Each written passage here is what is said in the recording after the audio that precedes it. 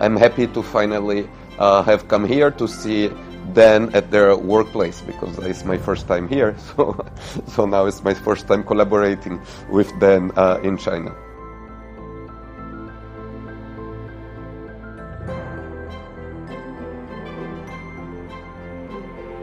I feel that in a sense China is being seen now as an ever more important part of the future of mathematics in the world.